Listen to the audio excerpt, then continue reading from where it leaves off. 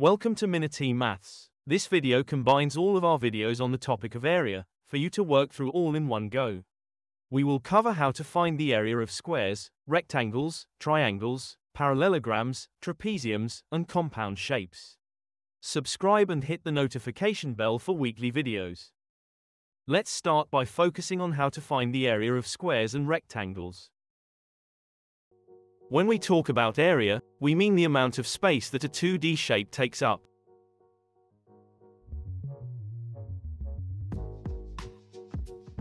Here is a square which takes up 1 square centimeter of space. Square centimeters are one of the ways in which we can measure the area of a shape, usually when the area is small. Bigger areas are often measured in square meters. Have a look at this rectangle. It takes up 6 square centimeters of space. What if I were to ask you to draw a rectangle that has an area of 12 square centimeters? See how many different rectangles you can make.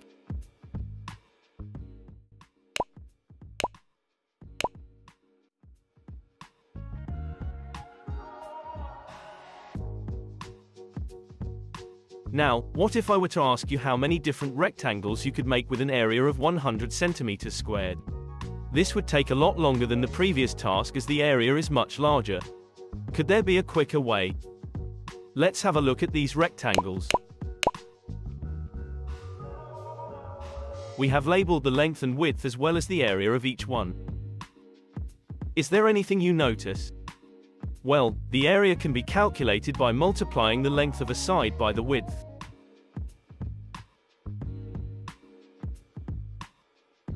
Therefore, the formula for finding the area of a square or rectangle is length times width. Let's have a look at this rectangle. It has a length of 10 meters and a width of 4 meters. If we multiply the length times the width, we get 40 square meters. Don't forget to include the squared units when noting down an area.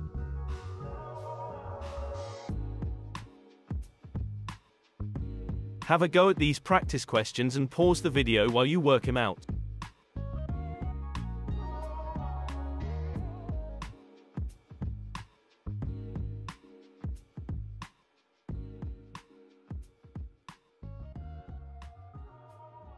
Next, we are going to look at how to find the area of a triangle. There are numerous ways to find the length of a triangle. In this video we are going to focus on the basic formula which we can use when we already know the vertical height and the length of the base. Let's have a look at this triangle. B represents the length of the base, and H represents the height. Notice that the height is not a length of one of the sides here, it is the perpendicular height, in other words, the vertical height of the triangle. This means the height is measured from the base at a right angle. When we know these measurements, we can use this formula for working out the area of the triangle. We multiply the base with the height and then halve it. You can also write the formula in this way. Both of these are the same, as we are halving the base times the height. Let's have a look at an example. This triangle has a base length of 11 centimeters and a height of 5 centimeters. Let's use the formula to calculate the area by substituting in the values of the measurements we have been given.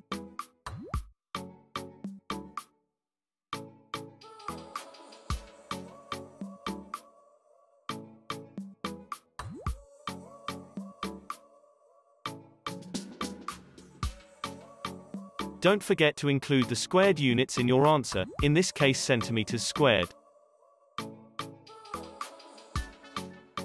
But why does this formula work? Well, if we create a duplicate of this triangle and fit them both together, we can see this makes a parallelogram. The formula for a parallelogram is base times perpendicular height. Remember, the parallelogram is made up of two of the same triangles. Therefore, the area of the triangle would be half of the area of the parallelogram. So, half of the base times height. Now have a look at this example. Notice we are given a third length here of 9 meters. Well, we can actually ignore this as it is not the perpendicular height, and it is not the base which the height has been measured from. Let's use the formula to calculate the area.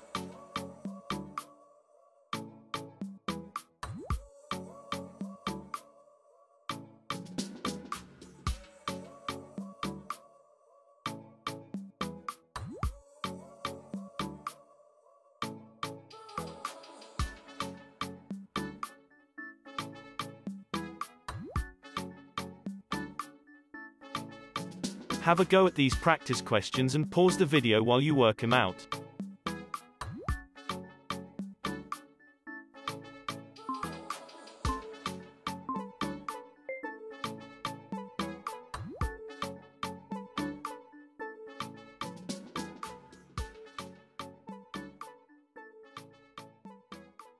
Now we are going to explain how to find the area of a parallelogram. So what is a parallelogram? A parallelogram is a quadrilateral with two pairs of parallel sides.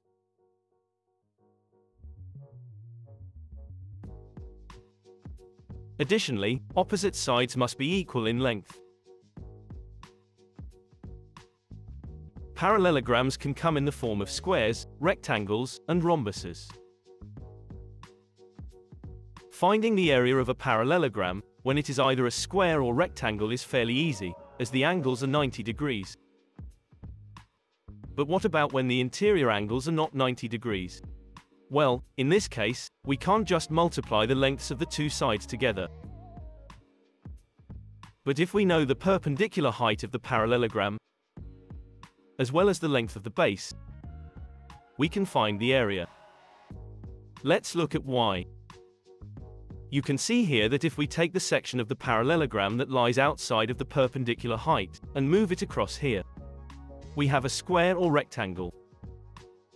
Therefore, we can apply a similar formula for finding the area of a square or rectangle. Instead of length, multiplied by width, we change the naming convention. Length to base, and width to perpendicular height.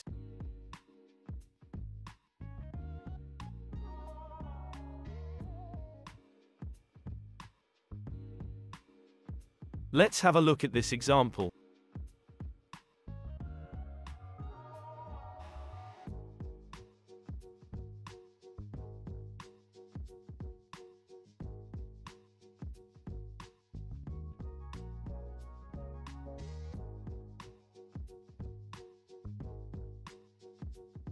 Have a go at these practice questions, and pause the video while you work them out.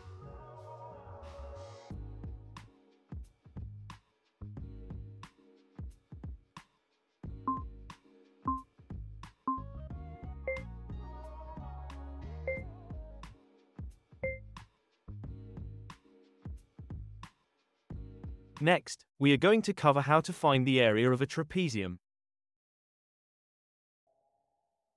So, what is a trapezium? A trapezium is a quadrilateral, a four-sided shape, with a pair of sides that are parallel.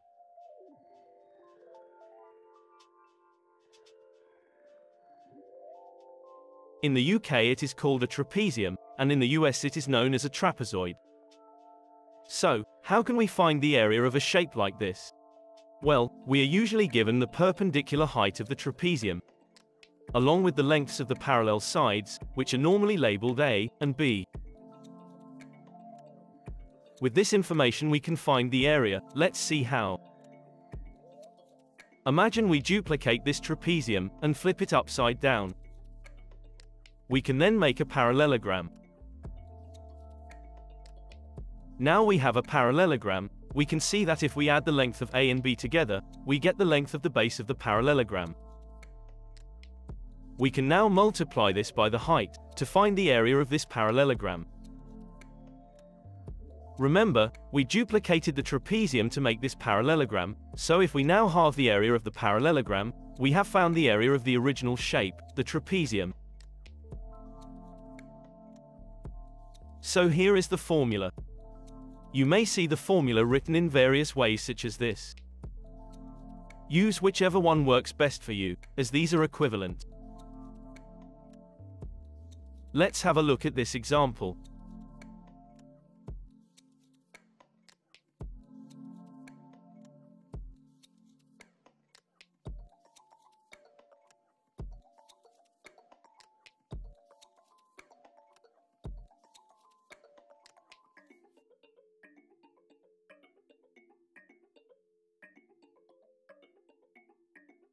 Have a go at these practice questions, and pause the video while you work them out.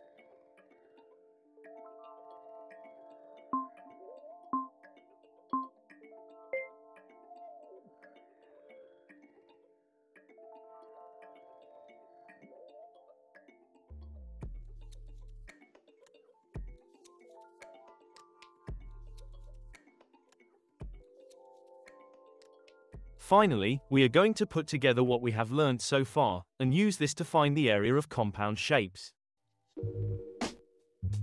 So, what exactly is a compound shape? Well, a compound shape is a shape made up of two or more 2D shapes, such as rectangles and triangles. Another name for compound shapes is composite shapes. Here are some examples of compound shapes. So how can we find the area of a compound shape? Well, we can deconstruct the compound shape into basic shapes. There may be more than one way to split the shape up. We can then use the formulas for finding the area of each basic shape. Once we have done this for all the basic shapes, we can add each area together to find the entire area of the compound shape.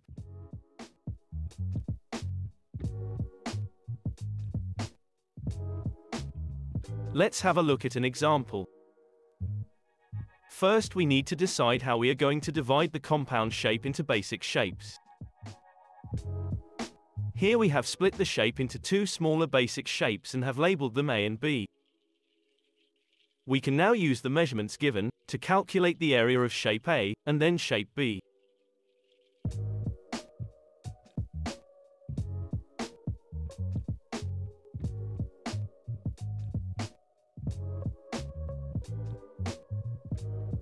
Now that we have calculated both areas, we can add these together to find the area of the whole shape.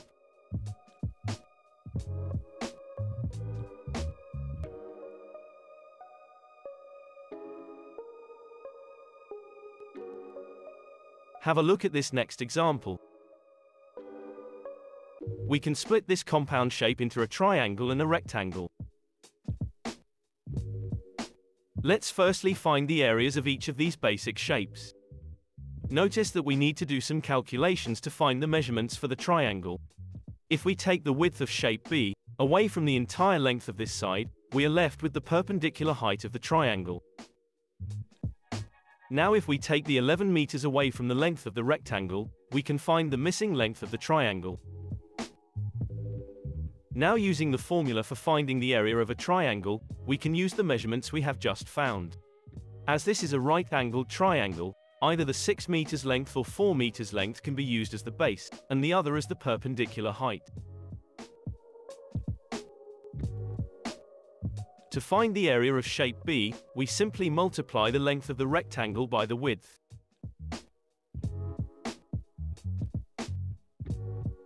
Now we can add these two areas together to find the total area of the compound shape.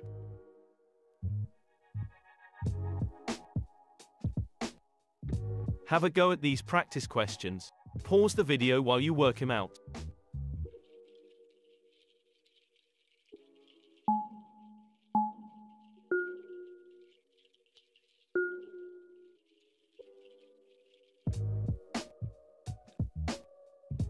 Thanks for watching Minity Maths. Check out the channel for more videos.